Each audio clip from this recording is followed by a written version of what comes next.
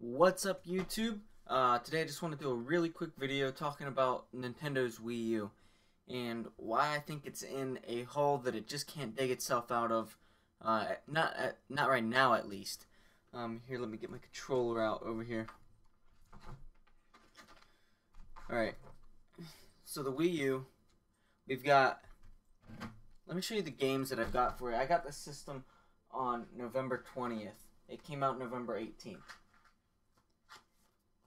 I've got New Super Mario Bros. U. I've got Batman Arkham City, and I've got Call of Duty Black Ops 2. Now, what I want to ask you guys is why the hell would I get Black Ops 2 when I already own Black Ops 2 on these two very, solid systems, the PS3 and the Xbox 360? Well, the answer is quite simple. I wanted to see the graphical limitations of the Wii U. I wanted to see if it had higher quality resolution compared to the PlayStation 3 and the Xbox 360, and I can safely say that the Wii U is either slightly better or on par with these systems. But that's not what I'm really here to talk about. The system itself is robust in just about every way since the April update to the system. But the problem is Nintendo keeps launching hardware without software. For instance, I thought they would have learned their lesson from the 3DS. They launched the 3DS with nothing. They had a game called Steel Diver, which was crap.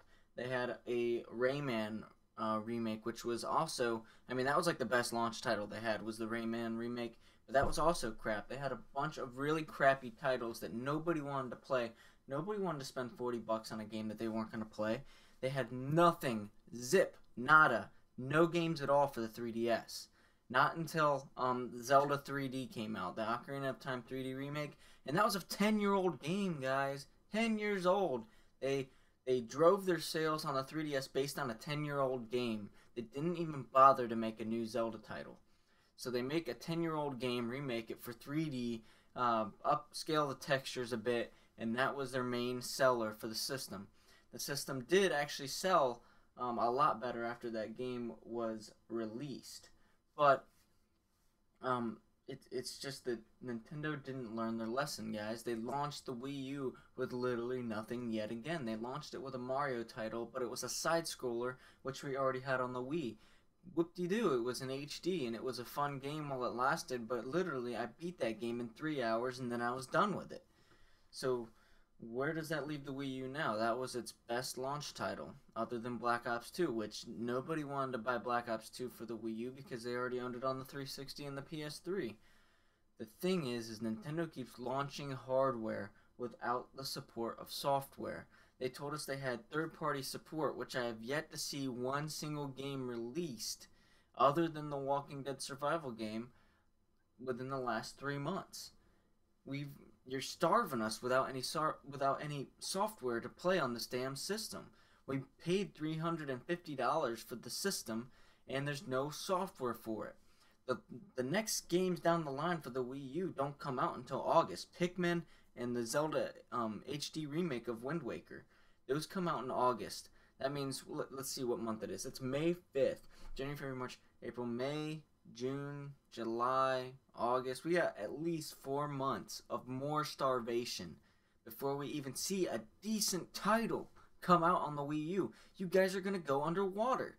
Nobody wants to buy a Nintendo system without software to play on it, man.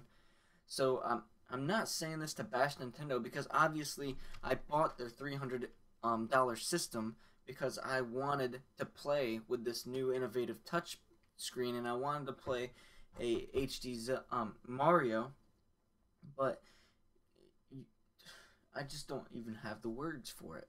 I don't understand why Nintendo keeps launching hardware that has great potential, and they just don't launch it with good software to drive the sales. They get stuck in this hole. They got stuck in this hole with the 3DS, and they're stuck in this hole with the Wii U now.